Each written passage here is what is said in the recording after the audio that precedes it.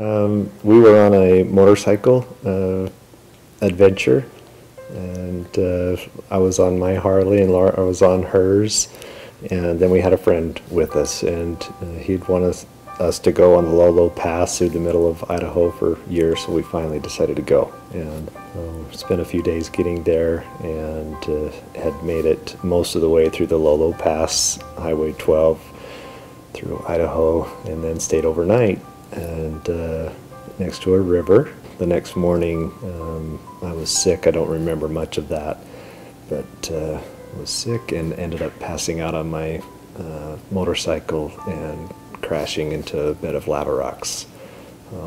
Broke a lot of bones and created a traumatic brain injury. Unfortunately, Laura was behind me on her bike and saw all that.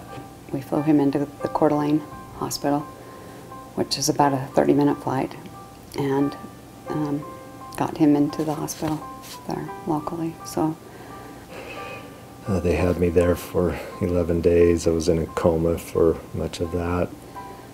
We were able to bring him back here so he could be around his family and be in a hospital environment, which to me felt a lot better to have him here where I knew the doctors and I knew the environment in the area, and we had a lot of hookups here, I felt like, with Intermountain Healthcare.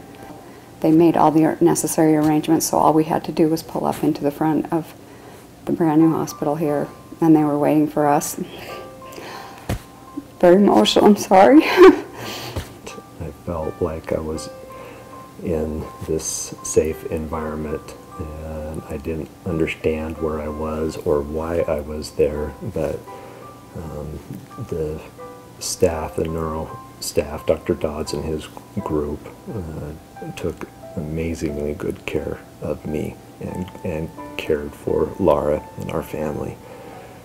He was so excited every day to tell me, either when I got there or on the phone when he would call me, you know, early in the morning, here's where I'm going today and here's what I'm going to work on today. And he was so excited, and he loved his therapist. He loved the therapist, and he loved, you know, each one of them and what he was going to do, and the nurses and the CNAs, everybody that came in to work with him, and you know, on each little task and each thing that he had to do. He was so excited to do the things that he had to do. And you know, we're 2 years into this now, and I can happily say that my husband is 100% back. He is back to, as far as working and speech, and he doesn't need occupational therapy, of course, anymore, and he is back to the person. As far as back at work, he's back at work, and he's 100% back at work.